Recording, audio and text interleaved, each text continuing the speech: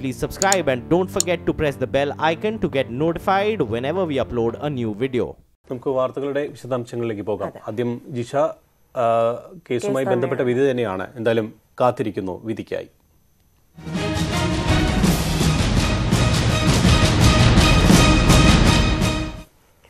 നിയമവിദ്യാർത്ഥിനിയായ പെരുമ്പാവൂരിലെ ജിഷ കൊല്ലപ്പെട്ട കേസിൽ പ്രത്യേക വിചാരണ കോടതി ഇന്ന് വിധി പറയും. ബലാത്സംഗം, കൊലപാതകം, ദളിത് പീഡനം ഉൾപ്പെടെയുള്ള ഹീന കുറ്റകൃത്യങ്ങൾ ചുമത്തപ്പെട്ട കേസിൽ അസം സ്വദേശി അമീറുൽ ഇസ്ലാമാണ് ഏക പ്രതി. അമീറുൽ ഇസ്ലാം കുറ്റക്കാരനാണെന്ന് കണ്ടെത്തിയാൽ ശിക്ഷാവിധിയിന്മേൽ കോടതി വാദം കേട്ട് വിധി പറയും. 8 മാസം നീണ്ട വിചാരണയ്ക്കൊടുവിലാണ് എറണാകുളം പ്രിൻസിപ്പൽ സെഷൻസ് കോടതി കേസിൽ വിധി പറയുന്നത്. ഡൽഹി കൂട്ടബലാത്സംഗത്തിന് ശേഷം സ്ത്രീക്കെതിരായ കുറ്റകൃത്യമെന്ന നിലയിൽ രാജ്യം ചർച്ച ചെയ്ത കേസാണ് പെരുമ്പാവൂരിലെ ജിഷ വധക്കേസ്. നിയമവിദ്യാർത്ഥിനിയായിരുന്ന ജിഷയെ 2016 ഏപ്രിൽ 28-ന് വീട്ടിനുള്ളിൽ വെച്ച് മദ്യലഹരിയിലായിരുന്ന പ്രതി അതിക്രൂരമായി കൊലപ്പെടുത്തിയെന്നാണ് പ്രോസിക്യൂഷൻ കേസ്. ഏറെ വിമർശനങ്ങൾ കേട്ട പോലീസ് 1.5 മാസം നീണ്ട അന്വേഷണത്തിനൊടുവിൽ അസം സ്വദേശി അമീറുൽ ഇസ്ലാമിനെ ഏകപ്രതിയാക്കി അറസ്റ്റ് ചെയ്തു. ഇന്ത്യൻ ശിക്ഷാ നിയമം 302, 376, 449 വകുപ്പുകളും ദളിത് പീഡന വിരുദ്ധ നിയമത്തിലെ 325, 31W എന്നീ വകുപ്പുകളുമാണ് അമീറുൽ ഇസ്ലാമിനെതിരെ ചുമത്തിയ പ്രധാന കുറ്റങ്ങൾ. കൊലപാതകം, ബലാത്സംഗം, വീടിനുള്ളിൽ അതിക്രമിച്ചു കടക്കൽ തുടങ്ങിയവയാണ് ഇന്ത്യൻ ശിക്ഷാ നിയമത്തിന്റെ പരിധിയിൽ വരുന്ന കുറ്റങ്ങൾ. ദളിതരുടെ ജീവനും സ്വത്തിനുമെതിരായ അക്രമം, ലൈംഗിക കുറ്റകൃത്യത്തിനായി ഉപയോഗിക്കൽ തുടങ്ങിയവയാണ് ദളിത് പീഡന വിരുദ്ധ നിയമപ്രകാരം ചുമത്തപ്പെട്ട കുറ്റങ്ങൾ. അമീറുൽ ഇസ്ലാം കുറ്റക്കാരനാണെന്ന് കോടതി കണ്ടെത്തിയാൽ ജീവപര്യന്തം മുതൽ വധശിക്ഷ വരെ വിധിക്കപ്പെടാം. ബി സന്ധ്യ IPSന്റെ നേതൃത്വത്തിലുള്ള പ്രത്യേക അന്വേഷണ സംഘം കുറ്റപത്രം നൽകിയത് 2016 നവംബർ 12-ന്. 4 മാസത്തിന് ശേഷം ഇക്കൊല്ലം ഏപ്രിൽ 3-ന് പ്രത്യേക കോടതിയായ എറണാകുളം പ്രിൻസിപ്പൽ സെഷൻസ് കോടതിയിൽ രഹസ്യ വിചാരണ തുടങ്ങി. 291 രേഖകളും 36 തെളിവുകളും പോലീസ് വിചാരണ കോടതിയിൽ നൽകി. 74 ദിവസം കൊണ്ട് 100 സാക്ഷികളെ വിസ്തരിച്ചു. തുടർന്ന് നവംബർ 21-ന് 8 ദിവസം നീണ്ട അന്തിമവാദം. എറണാകുളം പ്രിൻസിപ്പൽ സെഷൻസ് കോടതിയിൽ വിചാരണയും വാദവും പൂർത്തിയായത് ഡിസംബർ 6-ന്. അഭിഭാഷകരായ NK ഉണ്ണികൃഷ്ണൻ പ്രോസിക്യൂഷനു വേണ്ടിയും BA ആളൂർ അമീറുൽ ഇസ്ലാമിനു വേണ്ടിയും വിചാരണയ്ക്ക് ഹാജരായി. News 18 കൊച്ചി.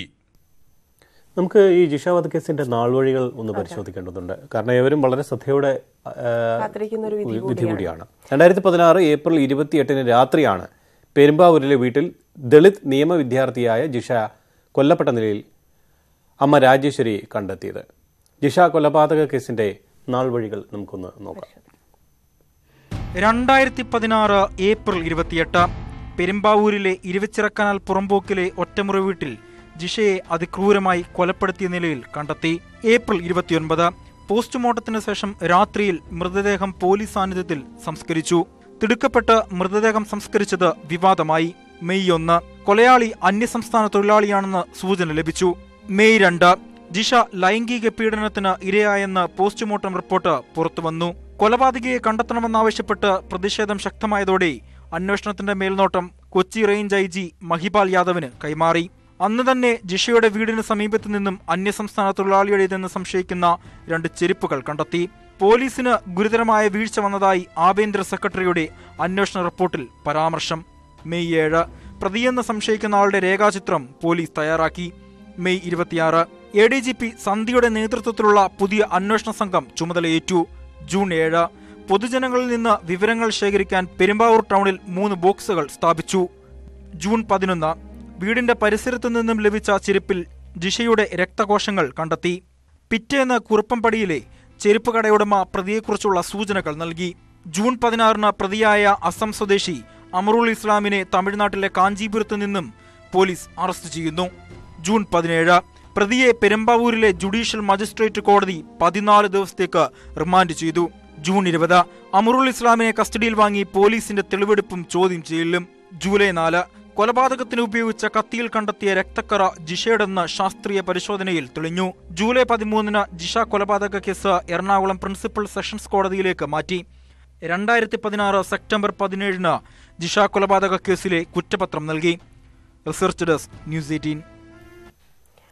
ഏറെ ചർച്ച ചെയ്യപ്പെട്ട ഒരു വിഷയം തന്നെയാണ്. കാരണം സ്ത്രീകൾക്കെതിരായുള്ള അതിക്രമങ്ങൾ ഏറി വന്നിരുന്നൊരു സമയത്ത്, കാരണം ഡൽഹിയിലെ ആ കേസ് പോലും ആ സമയത്തായിരുന്നു. ഡൽഹിയിൽ പെൺകുട്ടി പീഡിപ്പിക്കപ്പെട്ട സമയത്ത് തന്നെയായിരുന്നു ജിഷയും ഇത്തരത്തിൽ മരണപ്പെട്ടത്. സംസ്ഥാനത്ത് ഏറെ വിവാദങ്ങൾക്ക് തന്നെ ജിഷ വധക്കേസ് ദേശീയ തലത്തിലും വലിയ തോതിൽ തന്നെ ഇത് ചർച്ച ചെയ്യപ്പെട്ടിരുന്നു. ഡൽഹിയിൽ പെൺകുട്ടി ക്രൂരമായി പീഡിപ്പിക്കപ്പെട്ടതിന് സമാനമായിരുന്നു പെരുമ്പാവൂരിലെ കുടിലിൽ ജിഷ കൊല ചെയ്യപ്പെട്ടത്. കേസിൽ അസംകാരനായ അമറുൽ ഇസ്ലാം പിടിക്കപ്പെട്ടതോടെ കേരളത്തിലെത്തുന്ന ഇതര സംസ്ഥാന തൊഴിലാളികളെക്കുറിച്ചുള്ള ചർച്ചയും സജീവമായിരുന്നു. സൗമ്യ വധക്കേസിന് ശേഷം സമൂഹ മനസാക്ഷിയെ ഞെട്ടിച്ച സംഭവമായിരുന്നു ജിഷ വധക്കേസ്. ജിഷ കൊല ചെയ്യപ്പെട്ട രീതിയും കൊലപാതകം പുറം ലോകമറിയാനെടുത്ത കാലതാമസവും നടുക്കത്തോടെ ചർച്ചയായപ്പോൾ ഒട്ടേറെ സാമൂഹ്യ പ്രശ്നങ്ങളും തുറന്നുകാട്ടി. സാംസ്കാരികമായി ഏറെ ഉയർന്നത് എന്നവകാശപ്പെടുന്ന കേരളത്തിൽ ദളിത് ജീവിതങ്ങളുടെ അരക്ഷിതാവസ്ഥയും സംസ്ഥാനത്തേക്കെത്തുന്ന അന്യസംസ്ഥാനക്കാരുടെ വരവും വിശകലനം ചെയ്യപ്പെട്ടു. അന്യസംസ്ഥാനക്കാരെക്കുറിച്ചുള്ള വിശദമായ കണക്കെടുപ്പുകൾ ആരംഭിച്ചതും ജിഷ സംഭവത്തിന് ശേഷമാണ്. തൊഴിൽ തേടി ആലുവയിലും പെരുമ്പാവൂരിലും എത്തുന്നവർ മോഷ്ടാക്കൾ മുതൽ കൊലപാതകികൾ വരെയുണ്ടെന്ന് പോലീസ് കണ്ടെത്തി. അടച്ചുറപ്പില്ലാത്ത വീട്ടിൽ നിയമവിദ്യാർത്ഥിനിയായ ജിഷ കൊല ചെയ്യപ്പെട്ടത് ദിവസങ്ങൾക്ക് ശേഷം സഹപാഠികളുടെ ഇടപെടലിനെ തുടർന്നാണ് വാർത്തയായത്. സംഭവത്തിൽ പോലീസിന്റെ ഉദാസീനത വിമർശന വിധേയമായി. ദളിത് പെൺകുട്ടിയായതിനാലാണ് അലംഭാവമെന്നും ആരോപണമുയർന്നു. ദളിത് ജീവിതങ്ങൾ അരികുവൽക്കരിക്കപ്പെടുന്നതിന്റെ നേർസാക്ഷ്യമായി ജിഷ സംഭവം വിലയിരുത്തപ്പെട്ടു. ദേശീയ തലത്തിലും ജിഷ വധക്കേസ് വലിയ ചർച്ചയായി. ഡൽഹിയിൽ പെൺകുട്ടി ബസ്സിനകത്ത് പീഡിപ്പിക്കപ്പെട്ടതും ജിഷ കൊല ചെയ്യപ്പെട്ടതും സമാനമായ തരത്തിലുള്ള ക്രൂരകൃത്യമാണെന്നായിരുന്നു വിലയിരുത്തൽ. സുവി വിശ്വനാഥൻ, ന്യൂസ് 18, കൊച്ചി. നമുക്കിനി ഇന്നലെ മൂന്നാറിൽ കൊട്ടക്കാമ്പൂരിൽ മന്ത്രിതല സംഘം ഇന്നലെയും എത്തിയിരുന്നു. ഇന്നും അതിന്റെ ബാക്കിയുള്ള പരിശോധനകളും കാര്യങ്ങളും നടക്കണം. അത് സംബന്ധിച്ച റിപ്പോർട്ടിലേക്ക് ഇനി പോവാം. കൊട്ടക്കാമ്പൂർ നീലക്കുറിഞ്ഞി ഉദ്യാനത്തിന്റെ അതിർത്തി പുനർനിർണയ വിഷയത്തിൽ മന്ത്രിമാരുടെ സംഘം ഇന്ന് ജോയ്സ് ജോർജ് MP ഉൾപ്പെടെയുള്ള ജനപ്രതിനിധികളുമായി ചർച്ച നടത്തും. മന്ത്രിമാരുടെ സംഘം ഇന്നലെ ഉദ്യാന മേഖല സന്ദർശിച്ചിരുന്നു. ഉപസമിതി അംഗങ്ങളായ E. Chandrasekharan, K. Raju, M. മണി എന്നിവരും സംഘത്തിലുണ്ടായിരുന്നു. ജനവാസ മേഖലയെക്കുറിച്ച് വ്യക്തമായി മനസ്സിലാക്കാൻ കഴിഞ്ഞതായി മന്ത്രി E. ചന്ദ്രശേഖരൻ ഇന്നലെ പറഞ്ഞിരുന്നു. കൊട്ടക്കാമ്പൂർ മേഖലയിലെ മന്ത്രിതല സന്ദർശനത്തിന്റെ ഭാഗമായി കുടിയേറ്റവും കയ്യേറ്റവും തിരിച്ചറിയാൻ കഴിഞ്ഞുവെന്ന് മന്ത്രി E. ചന്ദ്രശേഖരൻ പറഞ്ഞു. കാര്യങ്ങൾ വ്യക്തമായി പഠിച്ച ശേഷം തീരുമാനം പിന്നീടുണ്ടാകുമെന്നും മന്ത്രി വ്യക്തമാക്കി. ഈ പ്രദേശത്തെ സംബന്ധിച്ചും നമ്മുടെ സാഞ്ചുറിയുടെ ഒരു അതിർത്തിയെ സംബന്ധിച്ചുമൊക്കെ ഒരു ഏകദേശ ധാരണ ഉണ്ടായിരിക്കുന്നു. ഇനി നമുക്ക് തിരിച്ചു പോകാം. തിരിച്ചു പോയാൽ നമുക്ക് നാളെ ജനപ്രതിനിധികളുമായുള്ള ആലോചനയൊക്കെ നടത്തി അവരുടെ കൂടി അഭിപ്രായം കേൾക്കാം. അതിനുശേഷം തിരുവനന്തപുരത്തെത്തി ഗവൺമെന്റ് തലത്തിലുള്ള ആലോചനകളും തീരുമാനങ്ങളൊക്കെ അവിടെയാണ് ഉണ്ടാകാൻ പോകുന്നത്. രാവിലെ 9 മണിയോടെ ഉപസമിതി അംഗങ്ങളായ E. Chandrasekharan, K. Raju, M. മണി എന്നിവർ ഉദ്യോഗസ്ഥരുമായി അരമണിക്കൂറോളം കൂടിക്കാഴ്ച നടത്തി. ഇതിനുശേഷം പ്രത്യേക വാഹനത്തിലാണ് വട്ടവട, കൊട്ടക്കാമ്പൂർ മേഖലകളിൽ പര്യടനം നടത്തിയത്.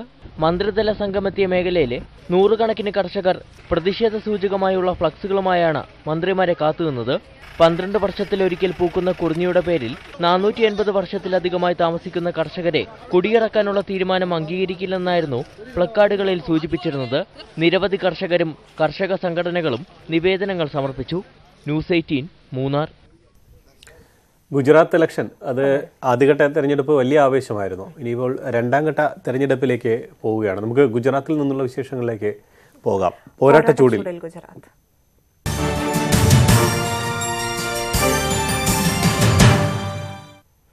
ഗുജറാത്തിൽ രണ്ടാംഘട്ട വോട്ടെടുപ്പ് നടക്കുന്ന മണ്ഡലങ്ങളിലെ പരസ്യപ്രചാരണം ഇന്ന് അവസാനിക്കും. 14 ജില്ലകളിലായി 93 മണ്ഡലങ്ങളിലാണ് രണ്ടാംഘട്ട തെരഞ്ഞെടുപ്പ് നടക്കുക. അഹമ്മദാബാദ്, ഗാന്ധിനഗർ, ആനന്ദ് തുടങ്ങിയ ജില്ലകൾ ഉൾപ്പെടെയുള്ള മേഖലകളിൽ നടക്കുന്ന തെരഞ്ഞെടുപ്പ് BJPക്കും കോൺഗ്രസിനും ഒരുപോലെ നിർണായകമാണ്. 14-ാം തീയതിയാണ് വോട്ടെടുപ്പ് നടക്കുക.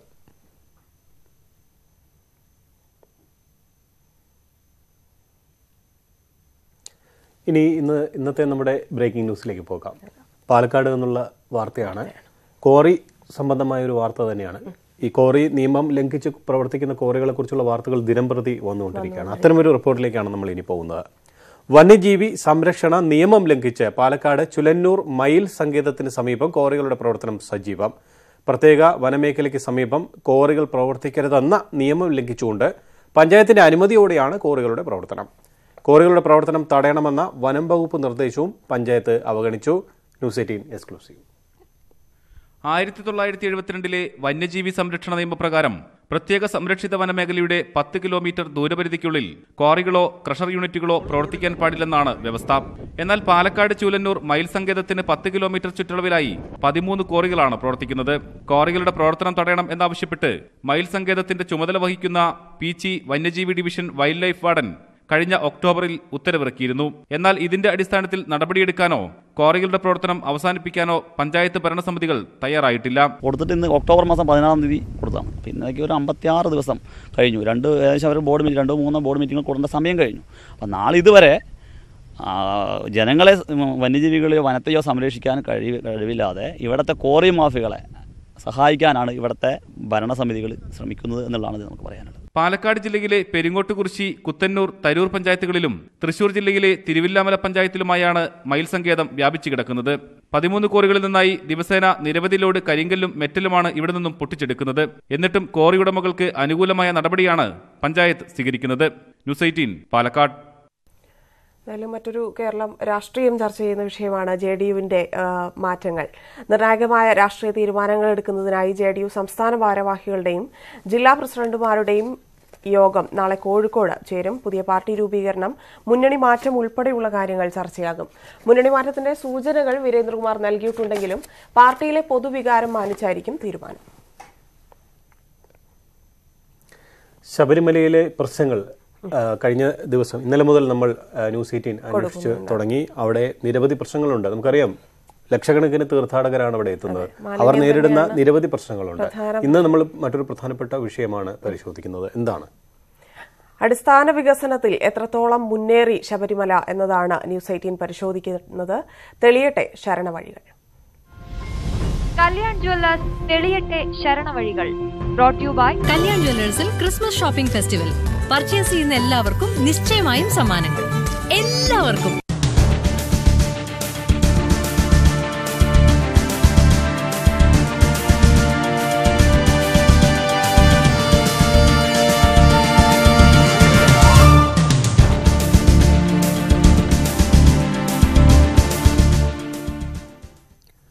ദേശീയ തീർത്ഥാടന കേന്ദ്രം എന്ന ലക്ഷ്യത്തിലേക്ക് നടന്നെടുക്കുന്ന ശബരിമലയിലെ പ്രാഥമിക ആവശ്യങ്ങൾ നിർവഹിക്കാൻ ആവശ്യത്തിന് ശൗചാലയങ്ങൾ ഉണ്ടോ? ശൗചാലയങ്ങളിലെ സൗകര്യങ്ങൾ എപ്രകാരമാണ്? ഇന്ന് ന്യൂസ് 18 പരിശോധിക്കുന്നത് ഇക്കാര്യമാണ്. സന്നിധാനത്തെ നടപ്പന്തലിന് സമീപമുള്ള പ്രധാന ടോയ്ലറ്റ് കോംപ്ലക്സിലേക്കുള്ള വഴിയാണിത്. മൂക്കുപൊത്താതെ ഇതിലൂടെ നടക്കാൻ കഴിയില്ല.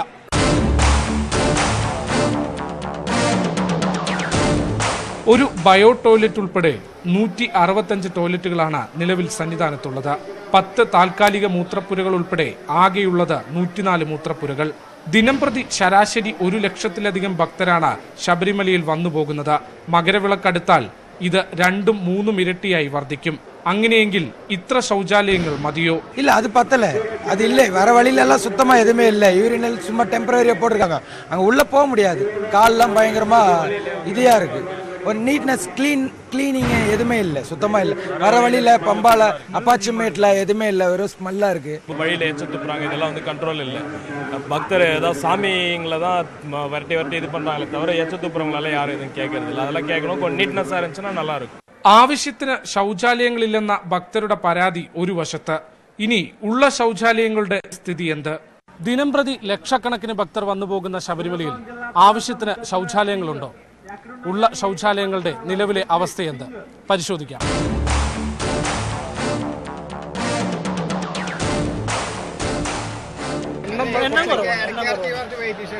പേഡ് ആയതുകൊണ്ട് കുഴപ്പമില്ല. പേഡ് ടോയ്ലറ്റുകൾ അല്ലാത്തതൊക്കെ കച്ചറയാണ്.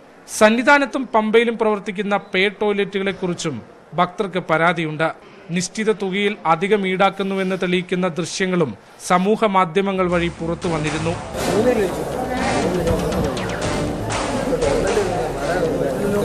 ഇതിനൊന്നും നിൽക്കാതെ പൊതുസ്ഥലത്ത് കാര്യം സാധിക്കുന്ന ഭക്തരെയും ഞങ്ങൾ സന്നിധാനത്ത് കണ്ടു. ശബരിമലയിൽ ശൗചാലയ സൗകര്യങ്ങളുടെ അപര്യാപ്തത നിലനിൽക്കെ ഇങ്ങനെ ഉപയോഗശൂന്യമായി കിടക്കുന്നവയും ഏറെയുണ്ട്. ഇനി പ്രവർത്തിക്കേണ്ടത് സർക്കാരും Devaswom ബോർഡുമാണ്. Cameraman Manu ബിയോടൊപ്പം Aswajith C, news 18 Sannidhanam. ഇപ്പോൾ വന്നൊരു വാർത്തയിലേക്ക് പോകാം. പെരിങ്ങത്തൂരിൽ പുഴയിലേക്ക് ബസ് മറിഞ്ഞു. ബാംഗ്ലൂരുവിൽ നിന്ന് പന്തക്കലിലേക്ക് വരികയായിരുന്ന ടൂറിസ്റ്റ് ബസ്സാണ് അപകടത്തിൽപ്പെട്ടത്. പുലർച്ചെ 6 മണിയോടെയായിരുന്നു അപകടം. 2 ജീവനക്കാരായിരുന്നു ബസ്സിലുണ്ടായിരുന്നത്. രാഹുൽ ചേരുന്നു. രാഹുൽ, എപ്പോഴാണ് അപകടമുണ്ടായത്? അപകടത്തിന്റെ കാരണം എന്താണ്? വിശദാംശങ്ങൾ. ധന്യ, വളരെ ദുഃഖകരമായ ഒരു വാർത്ത തന്നെയാണ് കോഴിക്കോട് നാദാപുരം പെരിങ്ങത്തൂരിൽ നിന്നും നമുക്ക് ലഭിക്കുന്നത്. ബാംഗ്ലൂരിൽ നിന്നും നാദാപുരത്തേക്ക് വരികയായിരുന്ന ലാമ എന്ന ടൂറിസ്റ്റ് ബസ്സാണ് ഇത്തരത്തിൽ അപകടത്തിൽപ്പെട്ടത്. പെരിങ്ങത്തൂർ പുഴയിലേക്ക് മറിയുകയായിരുന്നു ബസ്. 2 ജീവനക്കാരായിരുന്നു ബസ്സിൽ ഉണ്ടായിരുന്നത്. ഈ 2 ജീവനക്കാരും നീന്തി രക്ഷപ്പെട്ടു. അപ്പോഴേക്കും നീന്തി രക്ഷപ്പെടുകയായിരുന്നു. ഇവരെ തുടർന്ന് ആശുപത്രിയിലേക്ക് മാറ്റിയിരിക്കുകയാണ്. കൂടുതൽ പേരുണ്ട് എന്ന ആദ്യഘട്ടത്തിൽ കൂടുതൽ പേരുണ്ട് എന്ന വിവരത്തിന്റെ അടിസ്ഥാനത്തിൽ തിരച്ചിൽ നടത്തിയിരുന്നു. എന്നാൽ 2 പേര് മാത്രമായിരുന്നു ബസ്സിൽ ഉണ്ടായിരുന്നത്. നാദാപുരം വരെ ആയിരുന്നു, ബാംഗ്ലൂരിൽ നിന്നും നാദാപുരം വരെയായിരുന്നു ഈ ബസ് ആളുകളെ കയറ്റിയിരുന്നത്. ഈ നാദാപുരത്ത് ആളുകളെ ഇറക്കിയതിനു ശേഷം പന്തക്കലിലേക്ക് നിർത്തിയിടാൻ വേണ്ടി വന്നതായിരുന്നു.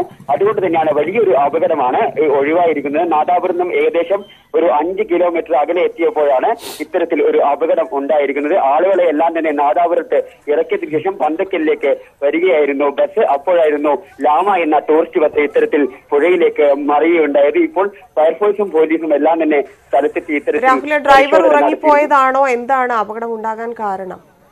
അപകടത്തിലേക്ക് നയിച്ചത് എന്താണെന്നുള്ള കാര്യം ഇതുവരെയും വ്യക്തമല്ല. ഈ 2 പേരെയും ഇപ്പോൾ ആശുപത്രിയിലേക്ക് മാറ്റിയിരിക്കുകയാണ്. ഇവർ എന്താണ് സംഭവിച്ചത് എന്നുള്ള കാര്യം ഇവർ പോലീസിനോടോ ഫയർഫോഴ്സിനോടോ നാട്ടുകാരോടോ പറഞ്ഞിട്ടില്ല. അതുകൊണ്ട് തന്നെ അത്തരമൊരു പറയാൻ വേണ്ടിയുള്ള സാഹചര്യം ആയിരുന്നില്ല അവർക്ക്.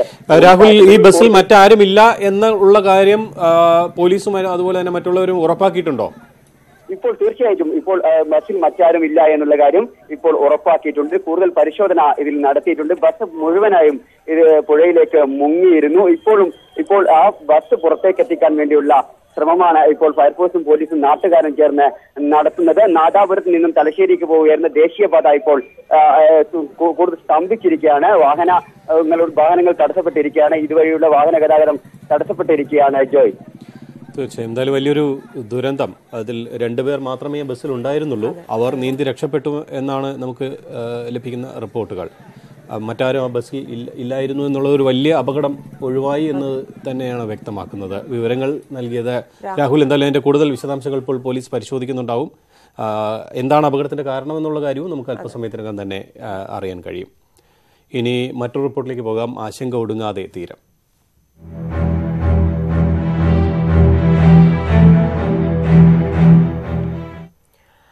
ദുരന്തത്തിന്റെ എല്ലാവരും തന്നെ അതിന്റെ നഷ്ടങ്ങളും എല്ലാം അനുഭവിച്ചുകൊണ്ടിരിക്കുന്ന സാഹചര്യത്തിൽ ജീവിക്കണം എന്നൊരു ഇതുകൊണ്ടായിരിക്കാം കൊല്ലത്തെ തീരദേശ മേഖല സാധാരണ ജീവിതത്തിലേക്ക് മടങ്ങാൻ ഒരുങ്ങുകയാണ്. ദിവസങ്ങൾക്ക് ശേഷമാണ് കടലിൽ പോയ മത്സ്യത്തൊഴിലാളികൾക്ക് മീൻ ലഭ്യതയും കുറവായിരുന്നു. കടലിൽ തിര ശക്തമായി നിലക്കുന്നുണ്ട് എന്നത് തന്നെയാണ് തൊഴിലാളികൾ ഇപ്പോഴും പറയുന്നത്.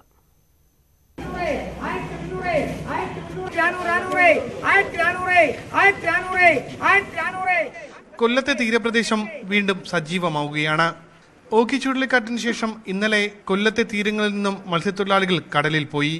കടൽക്ഷോഭത്തിന് സാധ്യതയുണ്ടെന്ന മുന്നറിയിപ്പ് നിലനിൽക്കുന്നതിനാൽ കുറച്ചുപേർ മാത്രമേ ആദ്യ ദിനം മത്സ്യബന്ധനത്തിനായി പോയിരുന്നുള്ളൂ. മത്സ്യലഭ്യത കുറവായിരുന്നെന്ന് കരയിലെത്തിയ മത്സ്യത്തൊഴിലാളികൾ പറഞ്ഞു. രാവിലെ പോയപ്പോൾ ഒരു 7:30 മണിയായപ്പോൾ കുറച്ച് മഴ ഉണ്ടായിരുന്നു. മഴ തീർന്നതിന് ശേഷം പിന്നെ ഓടിപ്പോയി. അന്തരീക്ഷം കുഴപ്പമില്ല, നല്ല കാലാവസ്ഥ. കുഴപ്പമില്ലെന്നാ പറയുന്നത്. കാര്യങ്ങൾ രാവിലെ കുറച്ചോളം തിരിച്ചു വന്നു പറഞ്ഞു. അന്തരീക്ഷം മോശമാണെന്നും പറഞ്ഞു. പണി കുറവായിരുന്നു. നാളെ പോകുന്നവർക്ക് അറിയാൻ പണി കൂടുതലൊക്കെ ഉണ്ടായില്ല. വാടി, ശക്തികുളങ്ങര, നീണ്ടകര എന്നിവിടങ്ങളിലെ ലേലകേന്ദ്രങ്ങളും പ്രവർത്തനം തുടങ്ങി. ആഴക്കടൽ ഇപ്പോഴും ശാന്തമായിട്ടില്ലെന്നാണ് മത്സ്യത്തൊഴിലാളികൾ പറയുന്നത്. ഞങ്ങൾ ഒരു 90 കിലോമീറ്റർ അടുപ്പിച്ച് ഇന്ന് പോയി. പക്ഷേ ഡോൾഫിൻ പിടിയിട്ട് എന്നും മിനിമം ഒരു 4-5 എണ്ണെങ്കിലും കിട്ടുന്നതാണ്. പക്ഷെ ഇന്ന് ഒരു മീനും പിടിച്ചിട്ടില്ല. വരും ദിവസങ്ങളിൽ കൂടുതൽ മത്സ്യത്തൊഴിലാളികൾ കടലിൽ പോകും. മത്സ്യബന്ധനത്തോട് അനുബന്ധ തൊഴിൽ ചെയ്യുന്നവരും ജോലിക്ക് പോയി തുടങ്ങുന്നതോടെ തീരദേശ മേഖല പഴയ ജീവിതത്തിലേക്ക് മടങ്ങും. ന്യൂസ് 18 കൊല്ലം. 2023 ലോകകപ്പ് ക്രിക്കറ്റിന് ഇന്ത്യ വേദിയാകുകയാണ്. ആദ്യമായാണ് ഇന്ത്യ ഈ സമ്പൂർണ്ണമായി മൊത്തത്തിൽ ഇന്ത്യയിൽ തന്നെ ഈ മത്സരങ്ങൾ നടക്കുന്നത്. ആ ഒരു റിപ്പോർട്ട് കാണാം. 1987 ഇന്ത്യ ആദ്യമായി ലോകകപ്പിന് വേദിയായത്. 1983 കപിൽ ദേവിന്റെ കീഴിൽ ആദ്യമായി ലോകകപ്പ് നേടിയ ഇന്ത്യ 2ാം കിരീടം ലക്ഷ്യമിട്ടിറങ്ങിയ ടൂർണമെന്റിൽ ഇന്ത്യക്ക് സെമിഫൈനലിൽ കാലിടറി. സുനിൽ ഗവാസ്കറും മുഹമ്മദ് അസ്റുദ്ദീനും രവിശാസ്ത്രിയും അടങ്ങുന്ന ഇന്ത്യൻ നിരയ്ക്ക് ഇംഗ്ലണ്ടിന് മുന്നിൽ മുട്ടുമടക്കേണ്ടി വന്നു.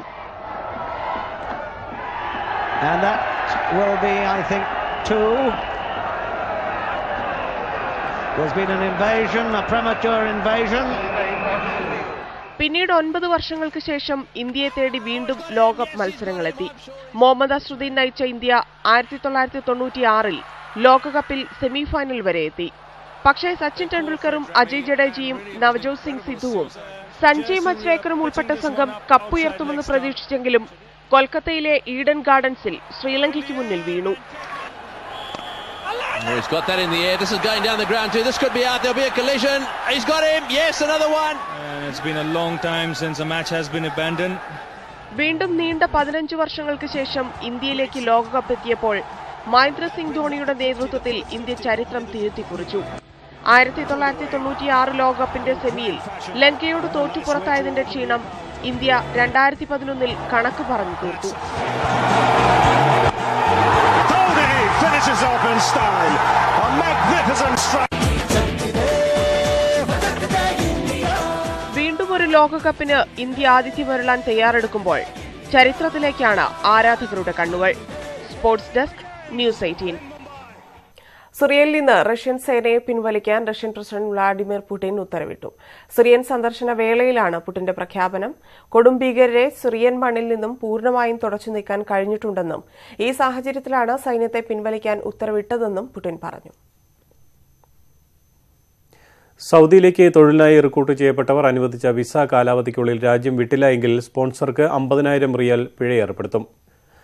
ജവാസാത്ത് വിഭാഗമാണ് ഇക്കാര്യം അറിയിച്ചത്. പിഴയോടൊപ്പം 6 മാസം തടവും ലഭിക്കും. വിദേശികളുടെ ആശ്രിത വിസയിലുള്ളവർക്കും ഈ നിയമം ബാധകമാണ്. വിദേശികൾ കുടുംബങ്ങളെ റിക്രൂട്ട് ചെയ്ത് അനധികൃതമായി രാജ്യത്ത് താമസിച്ചാൽ തടവ് ശിക്ഷയും നാടുകടത്തും ഉണ്ടാവുകയും ചെയ്യും. ഖത്തറിൽ ശക്തമായ വടക്ക് പടിഞ്ഞാറൻ കാറ്റ് വീശിയടിക്കാൻ സാധ്യതയുണ്ടെന്ന് കാലാവസ്ഥാ നിരീക്ഷണ കേന്ദ്രം മുന്നറിയിപ്പ് നൽകി. 30 നോട്ടിക്കൽ വേഗതയിൽ കാറ്റ് വീശാനാണ് സാധ്യത. ശക്തമായ കാറ്റിനെ തുടർന്ന് തിരമാല 7 മുതൽ 10 അടി വരെ ഉയരാൻ സാധ്യതയുള്ളതിനാൽ കടലിൽ പോകുന്നവർ ജാഗ്രത പാലിക്കണമെന്നും മുന്നറിയിപ്പുണ്ട്.